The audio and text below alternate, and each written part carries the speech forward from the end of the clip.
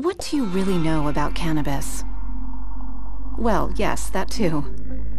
But did you know that cannabis has been used as a medicinal plant since the dawn of human history? That the medicinal use of cannabis gradually waned as opiates became more widespread? Closer to our own times, Raphael Mechoulam isolated and synthesized one of the main active components of the plant.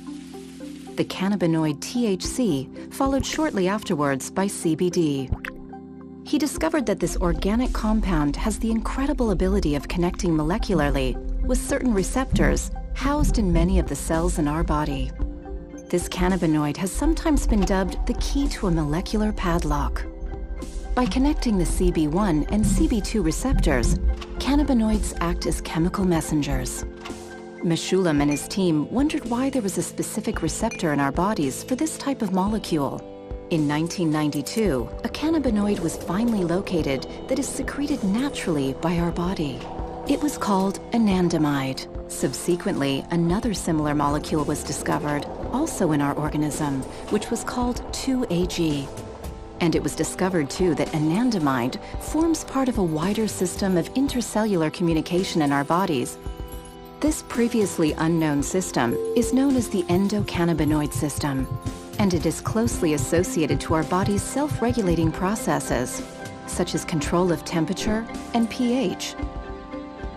It is involved in many different aspects, including motor coordination, neuroprotection, pain control, or appetite, among others.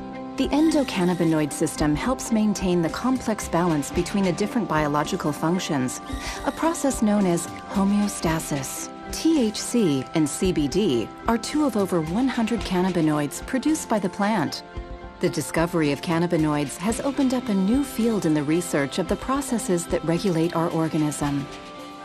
We know that some cannabinoids have therapeutic applications, which make them very useful in the treatment of pain, cancer, or HIV. Cannabis has been part of human life for thousands of years and has tremendous properties beyond its mere recreational use. Its key role for our understanding of the endocannabinoid system and its special relationship with the chemistry of our body makes it unique, and there is still much to be discovered.